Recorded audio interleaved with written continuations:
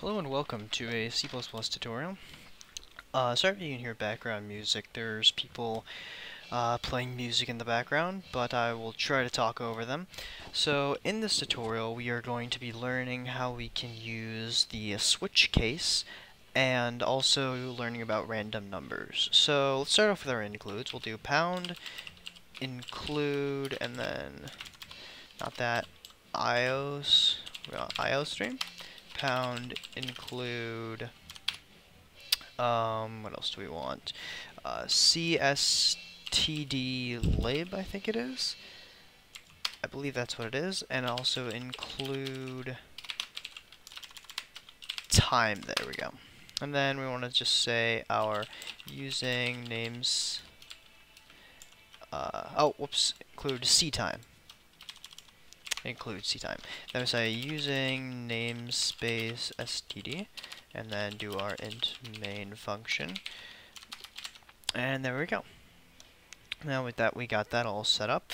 Let's go over how to use the switch case function.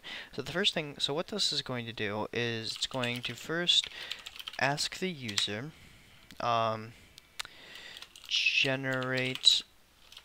enter 1 to generate a random number between, or just a random number 1 to 10. And then we'll do /n there to create a new line.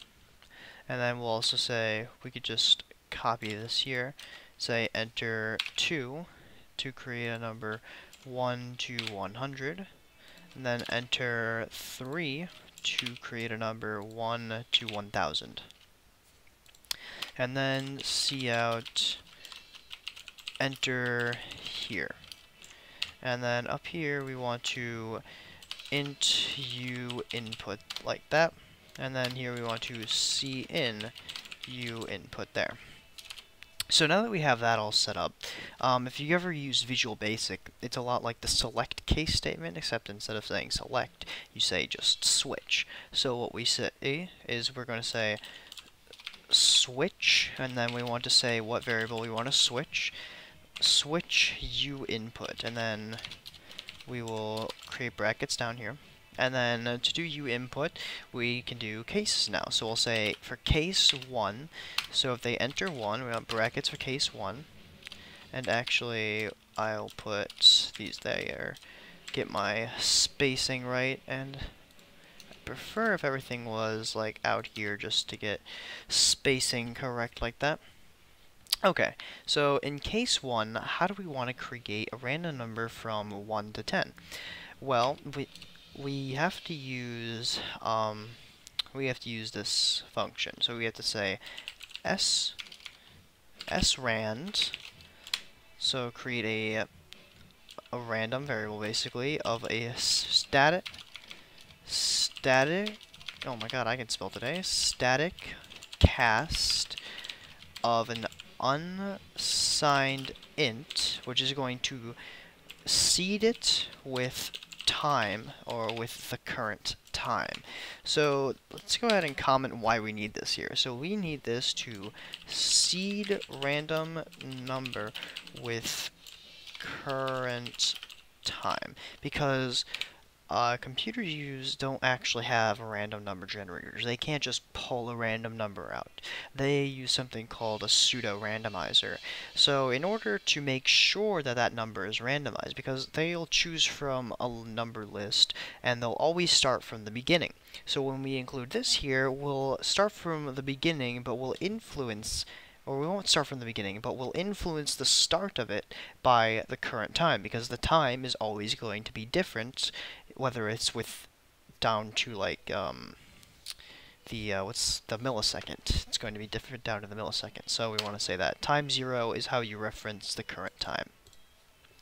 So now that we got that there, we can create an int rnd num1, and that will be equal to a rand, to just rand, or no, that will be equal to, oh yeah, rand function mod, and then we said this was 10 plus 1. So this will create a random number from 10 to 1. Int rnd num1 rand mod 10 plus 1.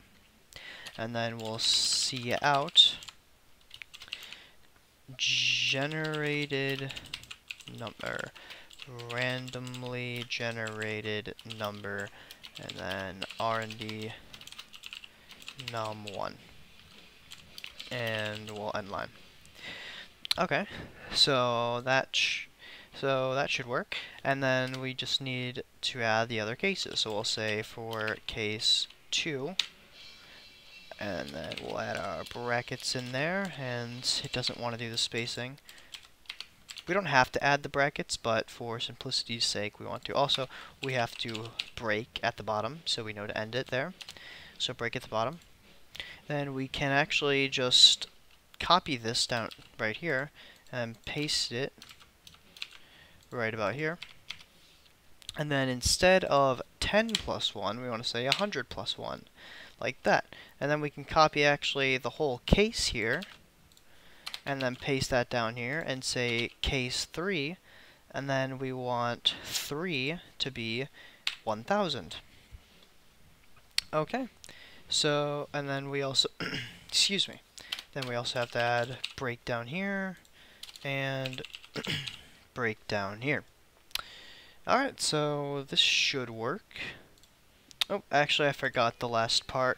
After you're done with all your cases, you just want to say default. So this is what's going to happen if none of what you specified, if they don't enter 1, 2, or 3, then you'll say cout invalid, and then we'll just create a new line. So yeah, if we run this, and it runs, okay, then we want to create a random number between 1 and 10. We enter, oh, whoops, I forgot to put system pause at the end here. So now, number 1 to 10, 7. Number 1 to 100, 76. Number 1 to 1000, 789.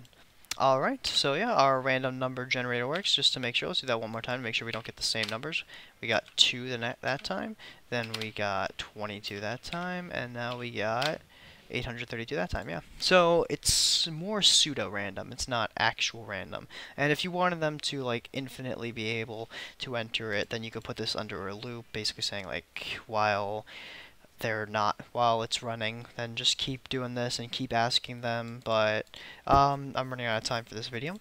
So yeah, that is basically how you can use the switch case statement as well as random numbers. All the source code will be down in the description. If you like this video, give it a thumbs up, and I'll see you next time. See ya.